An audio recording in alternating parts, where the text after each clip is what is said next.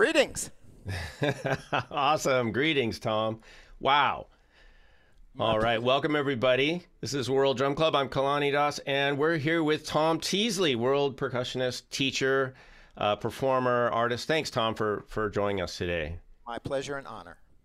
Yeah, and thanks for that music. I feel like I just had a whirlwind tour of global percussion.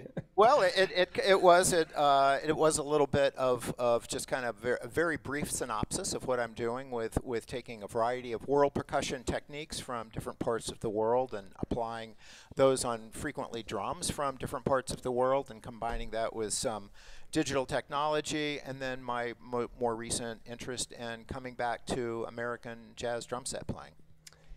I noticed that the drum set had that kind of classic, 60s, 70s, like tuning that, we might associate with like a Max Roach, Tony Williams kind of, higher pitched toms and things. So yeah, that was kind of nice to hear you integrate all that with the drumming. Could you just quickly recap, not that we're going to go in deep on any of this, but yeah, looping, different drums, drum set, different techniques? So exactly. So let me see if I can clear this loop.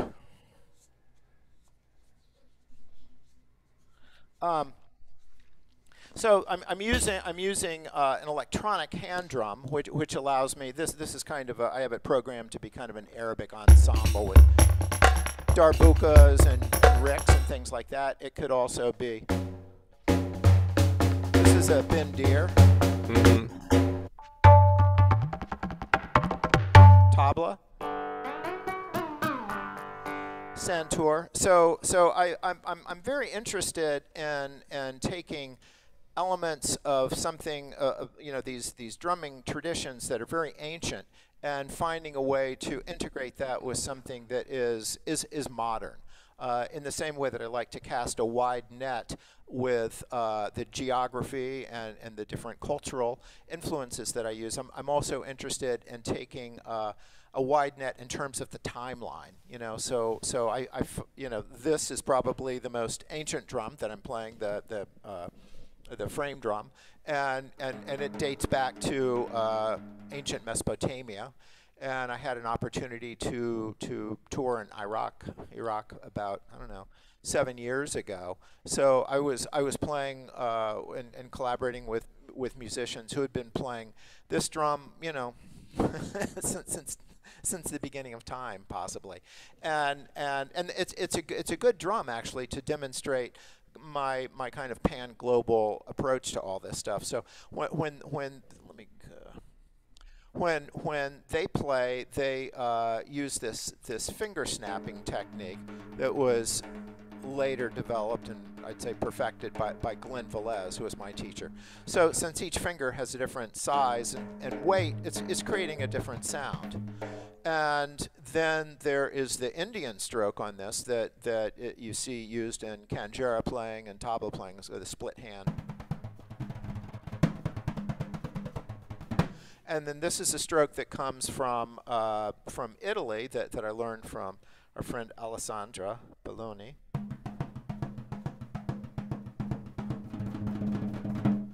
And then this is a stroke I borrowed from flamenco guitar playing. So on any given performance on this drum, I'm probably using cultural influences that would, maybe from half a dozen or 10 different cultures. I'll just play a little bit and talk about some of the techniques as they're going down. This is the moose call that we know from Afro-Cuban conga playing. So here's the Mesopotamian style. Whoops, there goes the flamenco.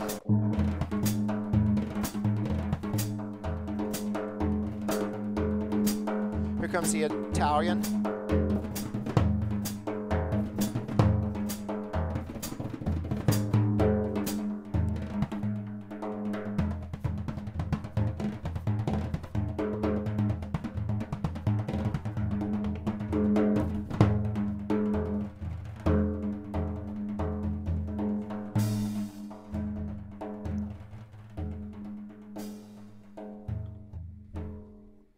So it's interesting to me that drumming, kind of like language, is that there are only a certain amount of ways that a hand can efficiently move on a drum. And I think it's cool when when you're taking a drumming style from one part of the world and then using it on a drum from a different part of the world, because it uses the drumming as a way to kind of make the world smaller. And of course that was happening during the times of the Silk Road, in slow time, but now, with, as we were talking about earlier, with the internet age, this is happening instantaneously. Somebody can put up something, and then like I have friends from all over the world, and they'll send me a message or post something, say, well, this is what I'm doing, and that ping pong of information is going back and forth so incredibly fast. It's an exciting time, I think, and it's an exciting time. I mean, the world has become so binary. I mean, certainly our country can be that way too, but that it's really positive when the music can be something that kind of meets us in the middle, and because music doesn't care about your politics or your religion or any of that stuff. It just cares about the music.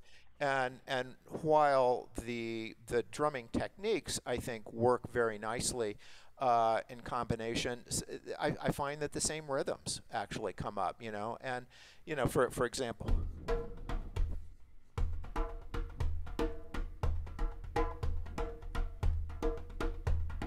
That kind of rhythm, I mean, it'd be a bayun in Brazil, a malfouf in the Middle East. It resurfaces over and over and over, and and there's many other examples of that. And I wonder, why is that? And I think that it's not an intellectual thing. I think it's because the rhythms feel good, and Mm-hmm. there's a tendency to connect music with movement, and when something feels good, a groove feels good. Once again, it doesn't care about your politics or your religion or who you voted for or anything. It just is kind of like this unifying thing, and so that makes me even more excited and committed to to using my work with music going forward in the world to try and bring us a little bit closer together. That's great. And along those lines, you and I have both traveled back and forth to China, done some teaching in China, have collaborated with people in China. Could you talk a little bit about, and I think this is an appropriate topic now with all the political and economic tensions, can you talk about how your collaborations in China have taken shape? Yeah. So, well, I collaborate with a brilliant young Shin player, which is a Chinese hammer dulcimer, and her name is Chao Tian, and it's a perfect example, because when we play, and especially when we first started playing, she comes to the table with an amazing, extensive background and knowledge and history of traditional Chinese music. I mean, she was, she's very young, but she was touring when, she was a touring child star at like 9 years old or something like that. So, and I come to the table with kind of my American jazz world hybrid thing, but we never really spent a lot of time like, well, this is what Chinese music is, and this is or I say this, oh, this is the way it would work in a 32 bar form, or something like that. This is this is a funk groove, or this is a swing thing. We must adhere to that. Because she's speaking English much better now, but initially not much was spoken, and that's kind of very common for me in my travels. So we let the music be the dialogue, and so it was like I felt like I knew so much about her and everything just from sharing music with her, that when I actually went to China and met her family and everything like that, it didn't seem foreign to me, even though we hadn't talked an awful lot about it. So it's just very powerful. regarding my other, yeah, I was mostly teaching there. I was teaching at Beijing Language and Culture University, and the students there were, you know, they could not have been more welcoming and kind and generous with, you know, with me, and certainly respectful. I mean, that's one thing the Chinese culture certainly understands. And you know, it was usually when I travel, do these tours, it's via the State Department, and I'm staying at, you know, maybe a swanky hotel or something like that, and I'm ordering breakfast in and maybe eating in the restaurant. But this was very different. I had an apartment, and then I would walk through like a little kind of enclosed market to my practice and teaching studio. So every day, you know, I had to interact, and at the market I would, you know, I'd buy some fruit and a little bit of food, you know, to make my breakfast and lunch. So I was, you know, I learned a few words of Mandarin, but I was engaged in the community in a very different way. And it's just very interesting to me that that, you know, how even like somebody at the market that was already, you know, speaking very good English, they were very patient while I was trying to, you know, like, see, you know, trying to count out, you know, like how many dollars or how many yen I owed them. But yeah, it was a fascinating experience. Maybe since you do come from kind of well, you incorporate jazz improvisation. One of the areas that some cultures around the world, and I know every culture does improvise in their own way to their own degree, but in the idioms that you practice, and I think you as a performer, I think the improvisation, and correct me if I'm wrong, but the improvisation factor is pretty high.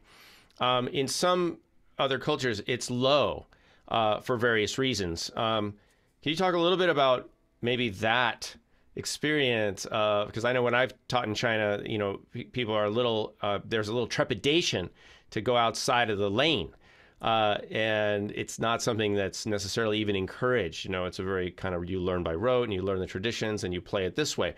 And that's fine. That's how we start. That's how we learn. But what was that like, just being an improviser? And, you know, at some point I'll share. It's funny you should ask that because I've probably got 12 videos of me teaching improv classes there.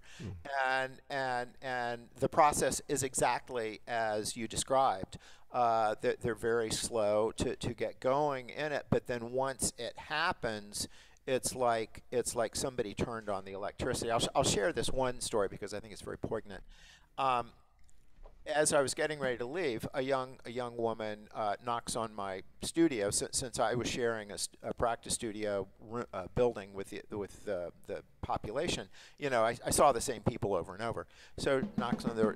Mr. Teasley, in your lecture, you were saying that, you know, we need to really find areas of self-expression, but my teacher tells me that I only need to work on technique.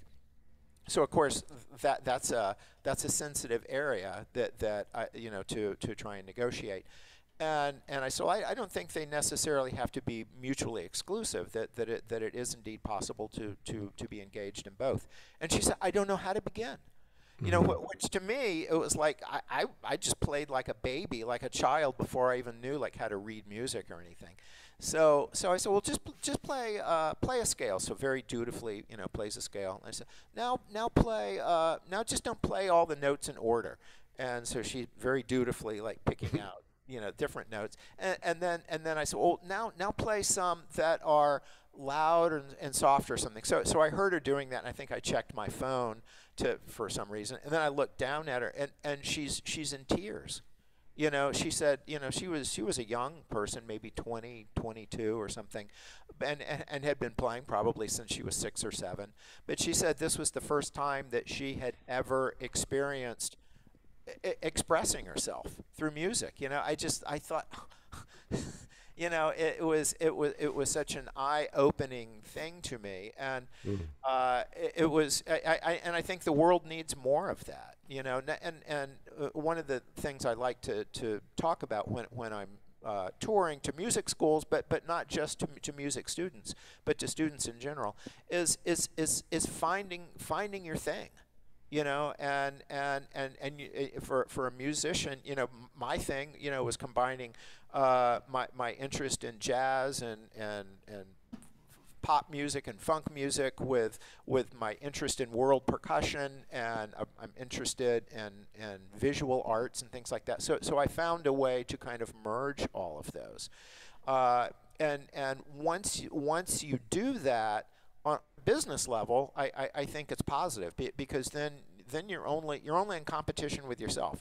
You have not made your watermark a pre-existing, Steve Gadd or Giovanni Haddad. You have created a new marker for what it is that your goal is.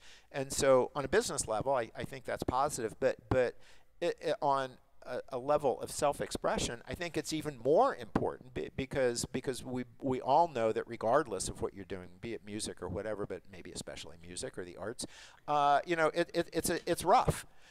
So if all that you have to keep you going is the next Steve Gadd lick you're working on, or the next Max Roach lick you're trying to perfect, I think all of that is great. But if that is like the alpha and the omega of your experience, there's no chance of success. But if you have a wide view of some kind of expression that you want to leave the world with, then it becomes a very different thing, So one of the projects I'm doing recently is I play live soundtracks to silent movies.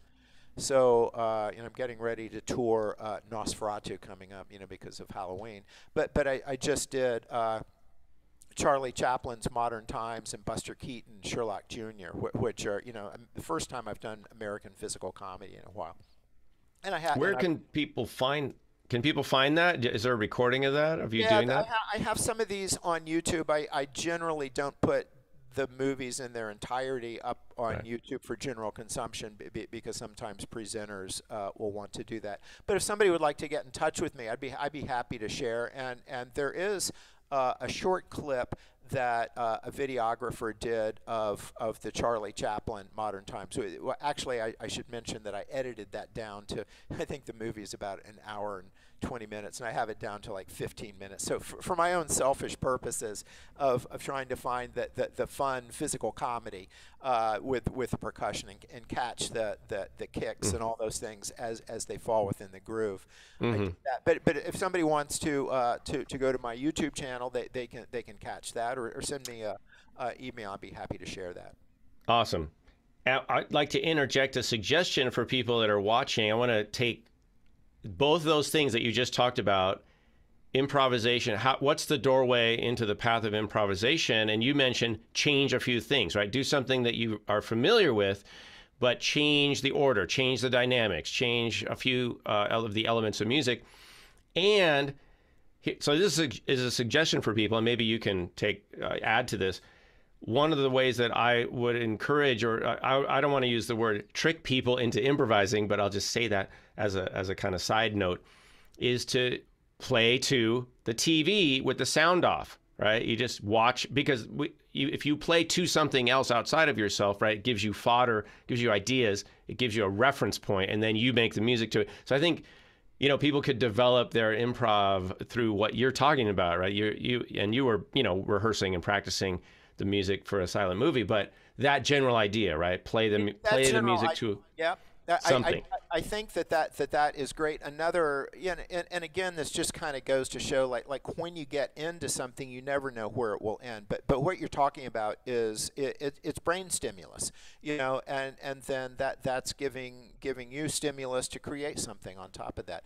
Another area that I worked on probably 20 years ago, that I started to develop with a colleague of mine, is we took a lot of Langston Hughes poetry, and I set that to music. So I would also say that if you can find some written word, it could be from a religious text, it could be a Martin Luther King speech, it could be whatever it is that has a deep meaning to you.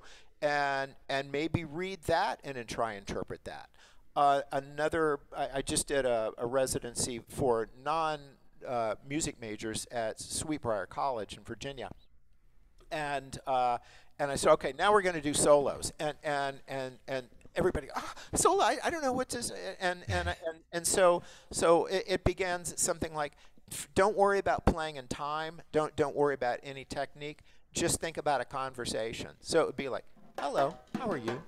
I'm okay. My name's Tom. My name's Sally. What are you doing? I think I'm going for a walk. Oh, and when you start to attach your music to self-expression, like right away, it comes to the table with a very different power than when it's 1, 2, 3, 4, 1, 2. And there's a time for all of that. So I'm not making fun of that as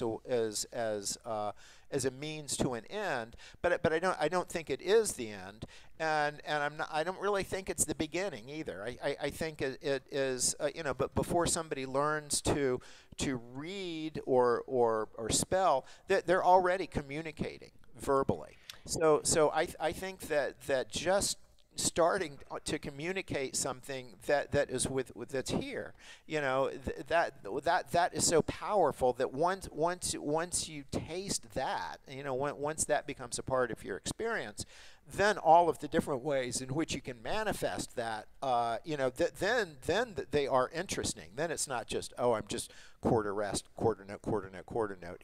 Because this is leading me to something else that I want to express or I want to pass on to someone. Right. I'm just recalling a workshop or class. I think it was at a PASIC conference with Dame Evelyn Glennie, who is a master, performer, musician, nearly deaf. And she touched on a thing with she was describing a lesson she was giving with a student, and she said, okay, play this piece that you're playing, but I want you to imagine, we need to tell a story. So, I mean, she basically said the same thing. You have to think of something. What's happening during this story? What is it about? What is this music about? Is it about a bear walking through the forest, or what? It's got to be about something, because there has to be some feeling. There's got to be a message. So with that, actually, I'd like to get back to some music. I know people are kind of probably chomping at the bit, like, hey, let's hear Tom play some more. So could I invite you to pick? Now, you sent me some PDFs before that have some thematic ideas, some devices, based on some devices. Could you pick one of those, or something else? And maybe play a short piece, and as an example of maybe a window into improvisation. Because, of course, when we play, we don't want to play everything that we can play, right? Usually when we play within some parameters. It's a piece. It's not everything we know. And that's another mistake I think young people make. They try to play all their licks, right? Come out when they get to play a solo. But if you don't mind, could you tell us? I'd be happy to. So there's the one of the PDFs, and you are free to share those with people if you want. They're PDFs I use in my workshops. But in the Indian tradition, there is a concept of rhythmic patterns that occur at different rates of speed. So they're not thinking in terms of time signatures, but patterns. Now, these patterns become more interesting when they are an odd number, because when they go at the next speed higher, it sounds like they're syncopated at, like if it starts at the quarter note, the second speed would be syncopated at the 8th note level, and at the third speed at the 16th note level. So if you're not reading music, it's okay. You can understand this intuitively. So it'd be like ta ki ta ta ki ta ta ki ta ta ki ta ta ki ta ta ki ta ta ki ta ta ki ta ta ki ta ta ki ta ta ki ta ta ki ta ta ki ta ta ki ta ta key. I went back to the first speed. So it has this kind of, like, you can follow even if you're not following it intellectually, you intuitively are following the systematic of it, the logic of it. You could take a 5-beat cycle: ta na ge na dum, ta na ge na dum, ta na get na tom ta na get na tom ta na get na tom ta na get na tom ta again and tom ta again na tom ta again and tom ta again and tom ta again and tom ta again na tom ta again and tom ta again and tom ta. So as an example of how I will take a germ of something from one culture and apply it to my sense of self-expression. I've taken a 12-beat cycle, which is usually in our culture 1, 2, 3, 4, 5, 6, 7, 8, 9, 10, 11, 12. But I'm going to go through 7 plus 5 and then run that through all these speeds. So don't worry too much about counting it, but just kind of let this stuff flow over you and hear the vocalizations as they're coming. I'll run through one repetition of it only vocally. Ta, ga, di, mi, ta, ki, da, ta, na, ge, na, dum, ta, ga, di, mi, ta, ki, da, ta, na, ge, na, dum, ta, ga, di, mi, ta, ki, da, ta, na, ge, na, dum, ta, ga, di, mi, ta, ki, da, ta, na, ge, na, dum, ta, ga, di, mi, ta, ka, da, na, ge, na, dum, ta, ga, di, mi, ta, ka, da, na, ge, na, dum, ta, ga, di, mi, ta, ka, da, na, ge, na, dum, ta, ga, di, mi, ta, ka, da, na, ge, na, dum, ta, ga, di, mi, ta, ki, ta, ta, na, ge, na, dum, ta, ga, di, mi, ta, ki, da, ta, na, ge, na. Second speed. Ta, ga, di, mi, ta, ki, da, ta, na, ge, na, dum, ta, ga, di, ta, ki, da, ta, na, ge, na, dum, ta, ga, di, mi, ta, ka, da, na, ge, na, dum, ta, ga, di, mi, ta, ka, da, na, ge, na, dum, ta, ga, di, mi, ta, ka, da, na, ge, na, dum, ta, ga, di, mi, ta, ka, da, na, ge, na, dum, ta, ga, di, mi, ta, ki, da, ta, na, ge, na, dum, ta, ga, di, mi, ta, ki, da, ta, na, ge, na, dum, ta, ga, di, mi, ta, ki, da, na, ge, na, dum, ta, ga, di, mi, ta, ki, da, na, ge, na, dum, ta, ga, di, mi, ta, ka, da, na, ge, na, dum, ta, ga, di, mi, ta, ka, da, na, ge, na, dum, ta, ga, di, mi, dum, ta, ga, di, mi, ta, ki, da, ta, na, ge, na, dum, ta, ga, di, mi, ta, ki, da, ta, na, ge, na, dum, ta, ga, di, mi, ta, ki, da, ta, na, ge, na, dum, ta, di, mi, ta, ki, da, ta, na, ge, na, dum, ta, ga, di, mi, ta, ka, da, na, ge, na, dum, ta, ga, di, mi, ta, ka, da, na, ge, na, dum, ta, ga, di, mi, ta, ka, da, na, ge, na, dum, ta. So that's an example of, it has like a little bit of Indian in it, I mean the syllables, the basic concept, but it's almost like I've taken turmeric, or, I've taken a spice or something, and I've put it into New Orleans jambalaya, and I really think that it's very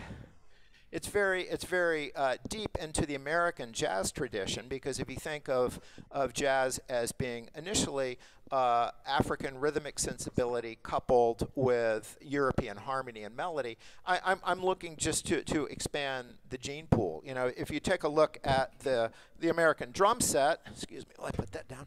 And we're gonna, and we're gonna continue more in a second, but real quick, give people an intro, and then we're going to say goodbye to people on YouTube here for free, and we're going to go over to the Patreon maybe site. We can pick up that. But the American drum set is the snare drum and the bass drum from the European tradition. The tom-toms were from China, and the cymbals from Turkey. But Baby Dodds, who was putting all this together in the 1920s, he didn't know about Turkish music or Chinese music. He had a idea of something that he wanted to express musically and socially and personally, and he used those tools as a way to implement that.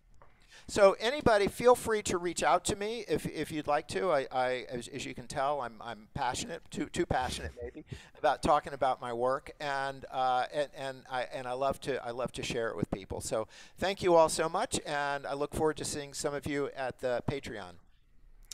Yeah, we're going to continue. So don't go anywhere if you guys are on the live right now as we're in this session. But what we're going to do is we're going to say goodbye to the folks who are watching afterwards for free on YouTube. And if any of you would like to connect with Tom Moore, Tom Teasley website, there'll be a link below. And then you're free to continue with us. Tom's going to do a little special lesson for patrons coming right up. So feel free to at any point join us over at patreon.com/Kalani. And we're gonna stop this part of the recording, and maybe we'll see you over there. Thanks for watching, and connect with Tom. He's a wealth of information.